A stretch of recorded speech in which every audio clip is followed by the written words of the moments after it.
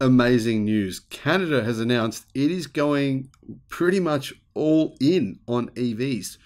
New laws are coming into place in 2025 regulating the sale of gasoline-powered cars. This is going to change Canada and the United States as well in a huge way. Hello, my friends. Welcome to the channel. I'm the Electric Viking. Thank you for tuning in. Thank you for subscribing to the channel. It's great to have you. Welcome to all the new subscribers and welcome back everyone else. My name is Sam Evans and I'm coming to you from Newcastle in Australia. Not Newcastle in the UK where it's hard to understand what people are saying. No, it's not that hard. Actually, it is.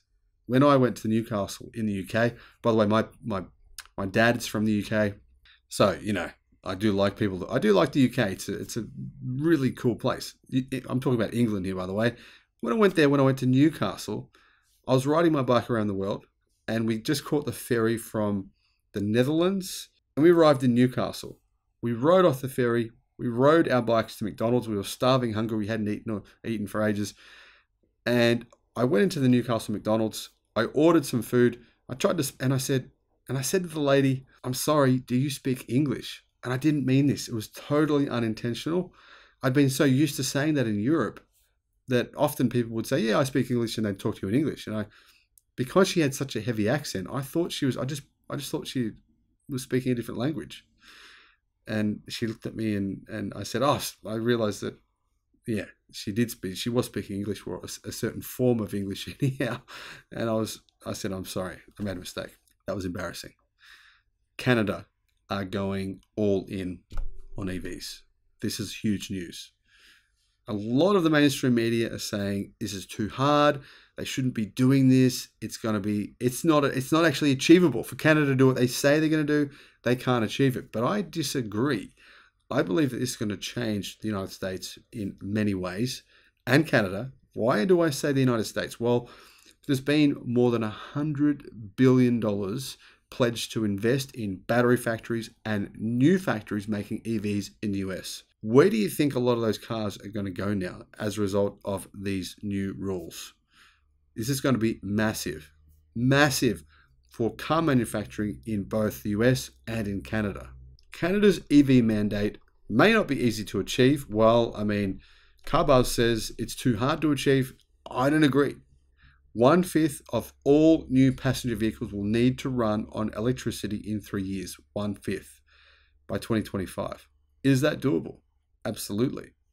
Canada has proposed new regulations that require 1/5 of all new passenger vehicles, including cars, trucks, and SUVs, all of them, semis, everything, to run on electricity by 2025.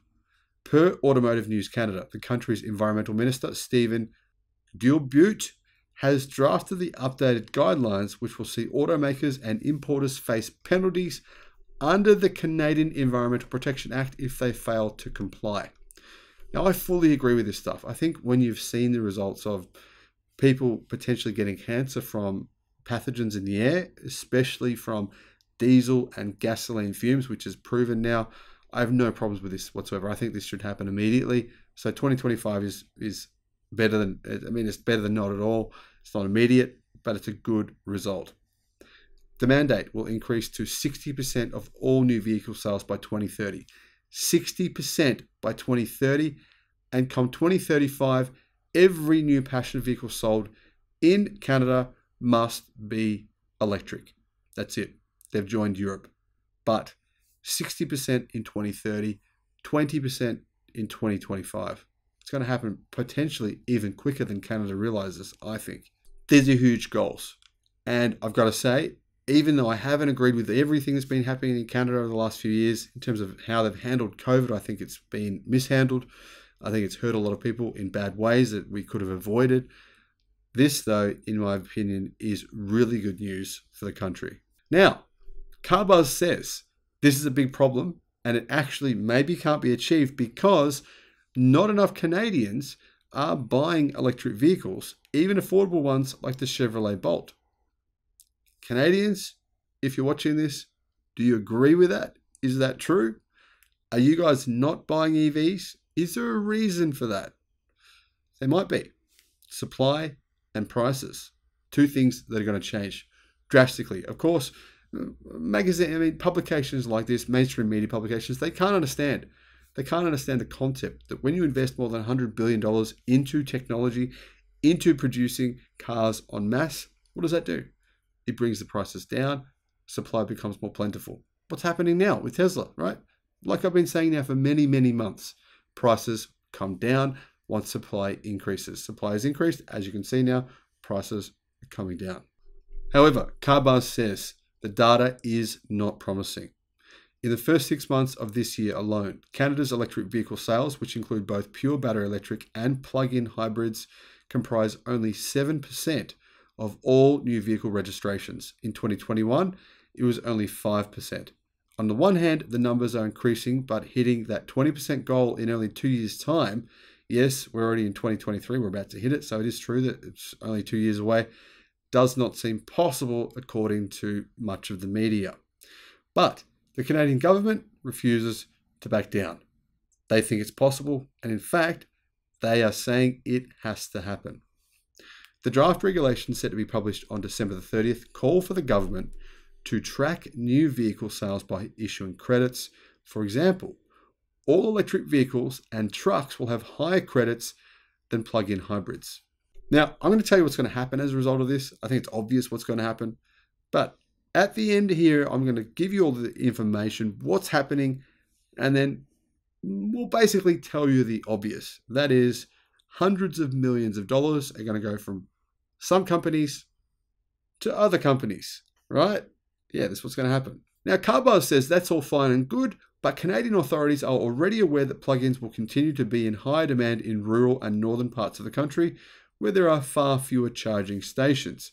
The Canadian government is currently pushing a broader set of new environmental regulations to reduce greenhouse gas emissions in all sectors, with the ultimate goal of dropping them in 2030 by 40% to 45% below what they were in 2005. Incredibly, passenger vehicles account for half of the country's road transportation emissions and nearly 1/10 of total emissions. That means, right, that trucks amount for the other 50%. You can see just how important it is for Canada to do what the US have just done, which is impose new regulations on emissions on the trucking sector, which is going to be a massive benefit for Tesla and other companies who make trucks. It'll be interesting to see whether the new regulations will actually be enforceable this time around, says CarBuzz. They don't think that they can actually enforce these regulations and that the Canadian government will just say it and it won't actually happen. That is ridiculous. Of course they'll enforce it. Europe's enforcing it right now. China is enforcing it right now. It will be enforced regardless of your feelings on this. It doesn't matter. The point is, it is going to happen. Now, it is true that in the past, Canada had EV sales targets, but it failed to pressure automakers to increase EV production. Authorities hope this new policy will be different. Well, there's a big difference, guys, CarBuzz, between policies and recommendations. Encouraging car manufacturers to make more EVs means nothing unless you actually put policies and regulations in place. It's two totally different things. What's going to happen is this. Of course, many automakers such as Toyota, in particular, Toyota exactly, will not be able to supply Canadians with 20% of their cars as EVs, right? There's zero chance that Toyota is going to be able to manufacture that many EVs because they're simply not focusing on it, are they? They're not yet. They still haven't decided what their plans are for the next decade for EVs. They're saying they're going to release their plans in January of this year, and who knows what that's going to be. But the reality is the chances of Toyota being able to produce 20% of their cars as fully electric cars in Canada in 2025 is extremely unlikely. Now, while they could start shipping EVs that they say they'll eventually be manufacturing in the US to Canada, can they ship that many there? Can they? I don't know. I mean, it might be possible. But realistically, what's more likely to happen is companies like Tesla and other car manufacturers like, I don't know, maybe Rivian. There's not a lot of big manufacturers that are going to be making a whole lot of EVs, to be honest, even in 2025. Maybe General Motors, maybe Ford. They will simply receive money from Toyota. So Toyota will pay those companies, other companies like Honda as well will pay those companies for their credits, for their zero emissions credits. This system will work very similarly to the ones in Europe and in China. Canada will simply copy that system And what all that will mean was money transferring from companies who don't make EVs, Honda, Toyota, Subaru, Nissan, Mazda, ring any bells here? Japanese manufacturers. It's going to be moving away from those manufacturers. They're just going to give money to Tesla and other car companies, whoever's making enough EVs that they can buy the credits from them. That's simply what's going to happen.